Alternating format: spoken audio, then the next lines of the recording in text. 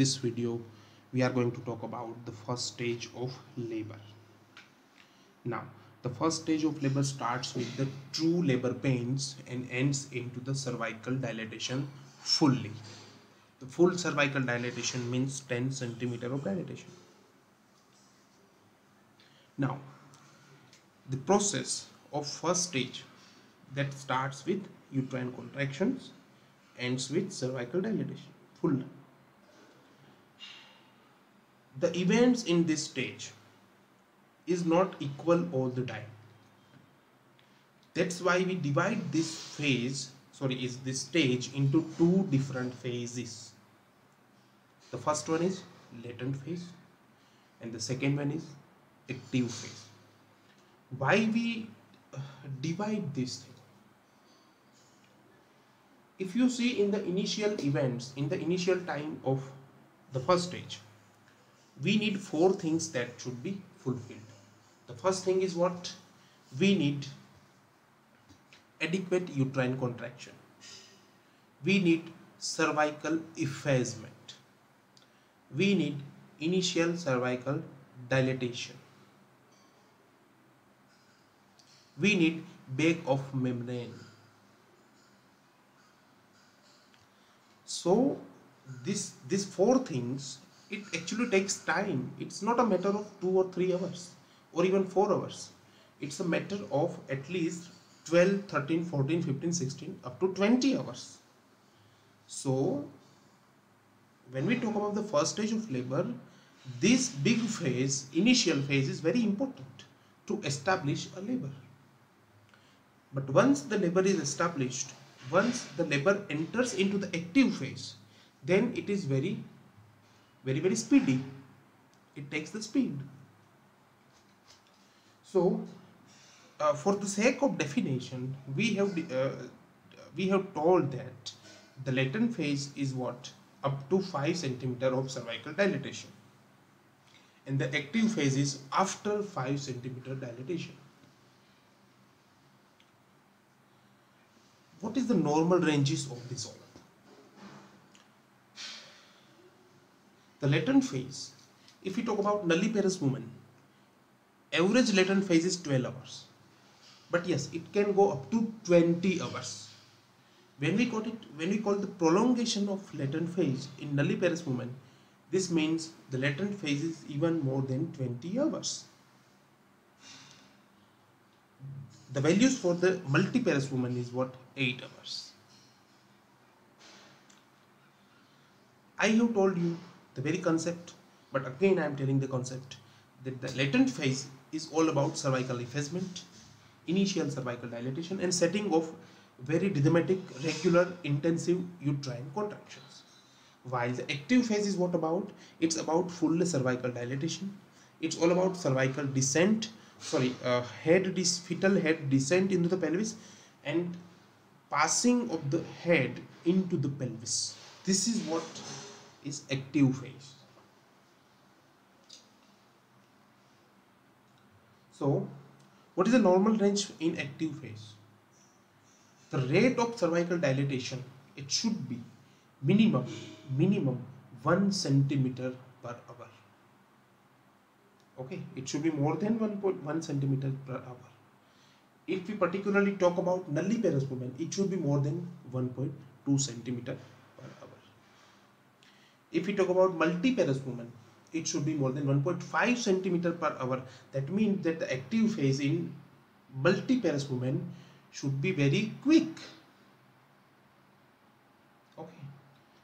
When we start considering this active phase after 5 to 6 centimeter dilatation.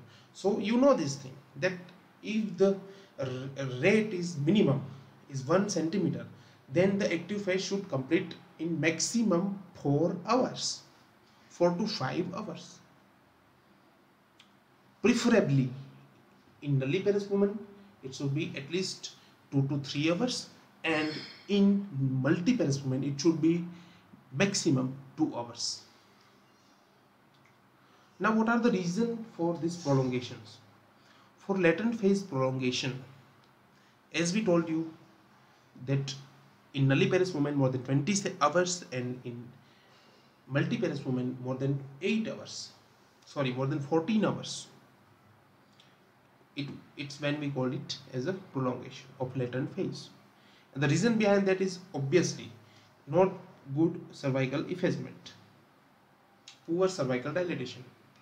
The uterine contraction are not true, they are false. And again, what is the treatment?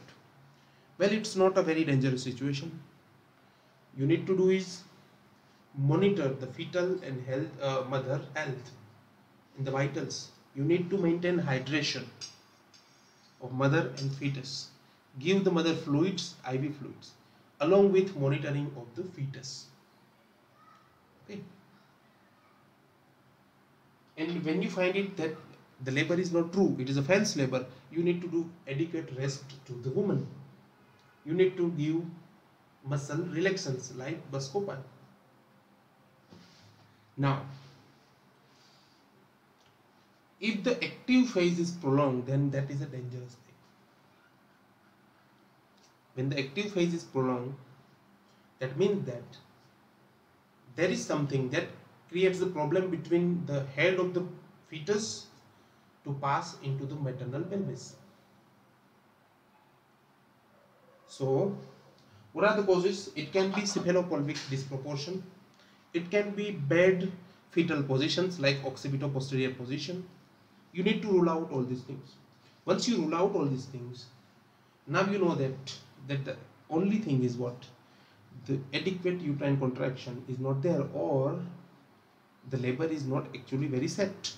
So what you need to do is you need to do 2 or 3 things like artificial rupture of membrane. If you do artificial rupture of membrane, that makes intense uterine contraction. The contractility of uterine contraction is also increased, as well as the duration.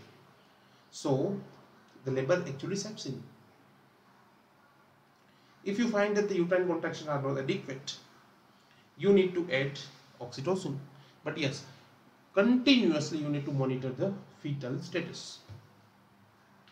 When you do artificial rupture of membrane, what you find is you can actually see the amniotic fluid, whether there is meconium or not, the bloody mucus or not. Everything you can see, bloody amniotic fluid, everything you can see in this amniotic fluid once you do rupture of membrane.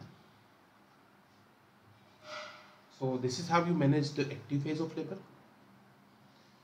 In some conditions, that happens is arrest of the labor in first stage, and that is, my friend, very big problem, and that is very big dangerous also. When you call it that the labor is arrest in only first stage, because the arrest of the labor, it happens mostly in second stage, but only sometimes the arrest of the labor happens even in first stage. And when you call it that it is an arrest, first of all you need to remember this thing: the cervical dilatation should be at least more than 6 centimeters.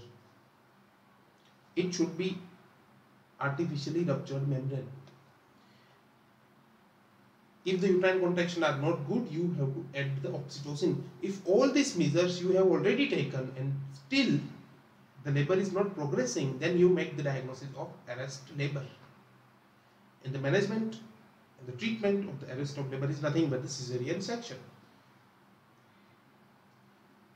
Meanwhile, you are preparing for the cesarean section, you need to remember that you need to continuously monitor the fetal status. Meanwhile, sending the patient to the OT.